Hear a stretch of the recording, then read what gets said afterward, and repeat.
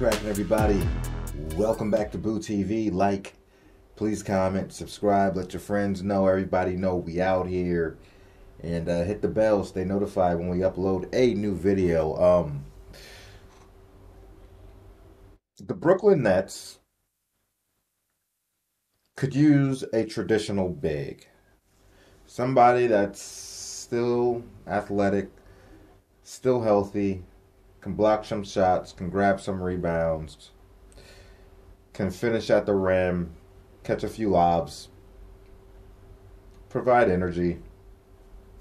Last time I saw, Dwight Howard was playing in Taiwan because he couldn't find a job in the National Basketball Association.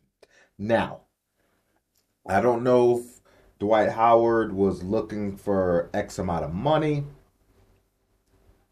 I don't know if he's willing to accept a minimum contract, vet minimum, whatever. I don't know all those details about what he's looking for and what was actually negotiated, if anything was negotiated. For all I know, teams probably weren't even taking calls from his agent. I don't know the details, but what I do know is that the Brooklyn Nets could use somebody that still has something left in the tank, like Dwight Howard. Dwight Howard is in Taiwan right now, looking like God level Michael Jordan, LeBron James, Steph Curry, Kobe Bryant right now is what Dwight is doing. And I understand it's Taiwan versus the NBA, but that's not my point. My point is the guy can still physically play and still has something left in the tank. Dwight Howard could still be good for 10 points, 10 rebounds, 2 block shots a game in the NBA. And that's me probably being conservative with it.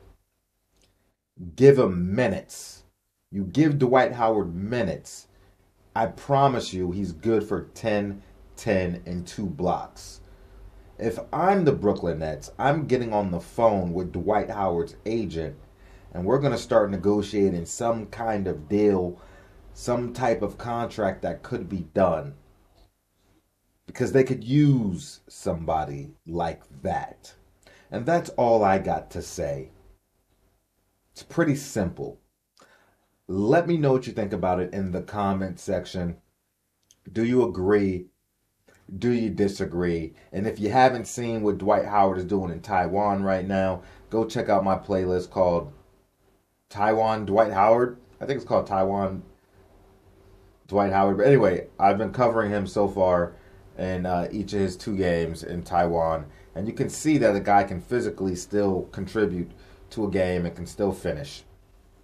Obviously, I know he's not going to be shooting jump shots in the NBA, but he can be a good rim protector and good finisher at the rim. But that's all I got to say. Like, comment, subscribe. Let me know what you think about it in the comment section. Go check out my Dwight Howard videos, and I will catch you guys on the next one. Appreciate you for stopping in. Hit the bell. We out.